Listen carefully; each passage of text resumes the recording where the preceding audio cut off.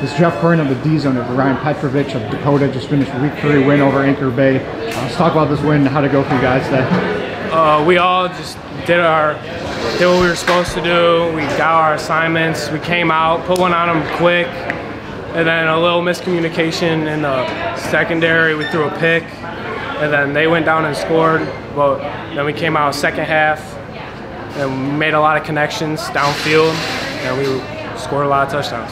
I know the running game was going really well for you guys, so first off, just talk about what it was like blocking out there and just having the success moving the chains you guys were. Blocking out there is definitely one of the harder things because you got to be careful about holding, and because you're out there, everyone's looking at you. And it's just really, those blocks are really important because it could be the difference of a touchdown or negative yards.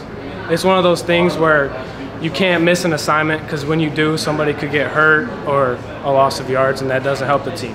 And that really opened up the passing game for you guys. It's a couple big catches by you, including the touchdown. So, just talk about how you were ready to make those plays when your number was called. I was just excited. No nerves through me. I've been playing with Jaden since I was a little kid. We grew up playing baseball, football, even basketball together early in high school. And so we just had that chemistry, and when I would run downfield, I would create late separation, and he put the ball where it needed to be. And what do you attribute most of your guys' success to as a team? As a team, just we all love each other, and we play for each other.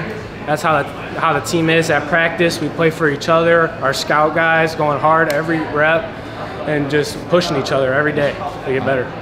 Ryan Petrovitch, thank you. No problem.